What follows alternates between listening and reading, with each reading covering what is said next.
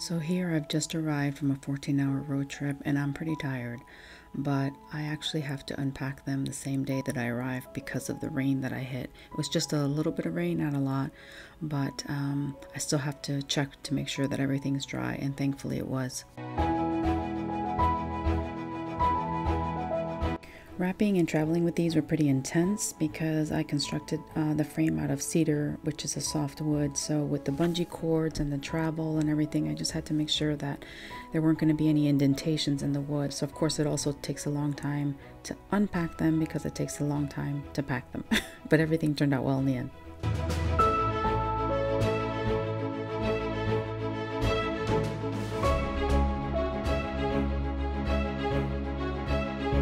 So here I'm working from the back side. There are 16 hinges that I had to mortise. That's 32 mortises, both sides of the hinge, to piece these panels together. I actually kept the hinges in place and just took the pins out for travel. And I am now putting the pins back in carefully, not all the way in, so this way I don't have a hard time when it comes time to take this apart.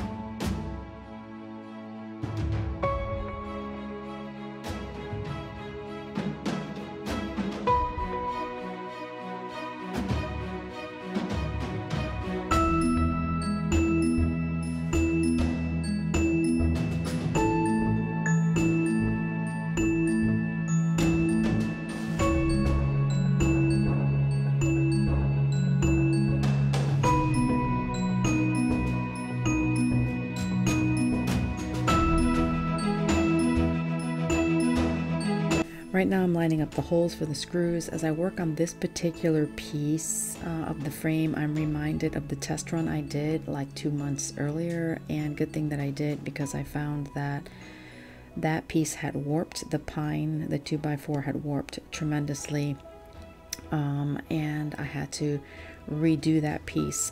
I didn't want to redo the cedar because of the color of the stain. I knew I would not get it the same. So I actually had to get my Dremel Max out to cut through the glue. I had used nail gun and glue to put it together. So that was pretty messy, but this is why we do tests. So it all worked out in the end.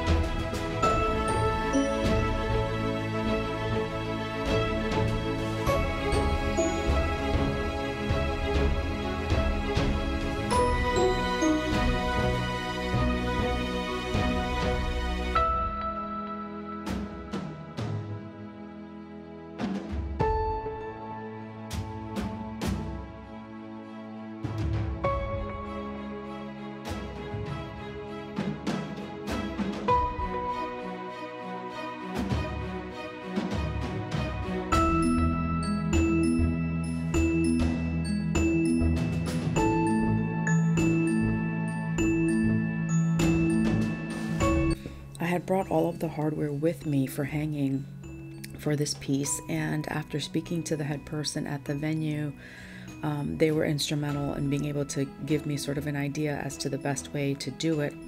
I kept thinking that all of the tightening and those kinds of things would have to happen after someone was sort of holding it in place, but he had a much better idea, which is to put 2 C-clamps up at the 2 top steel beams that we were hanging it from, and doing actually all of the work on the ground with the hardware. So this way all we have is a loop and then we just put it in, and thankfully the hardware that I brought was just that. It was supposed to be just a loop. So I'm tightening that and setting the proper length on both sides as best as I can so that it's level, so that when we lift it, it just goes right into those C-clamps and in place.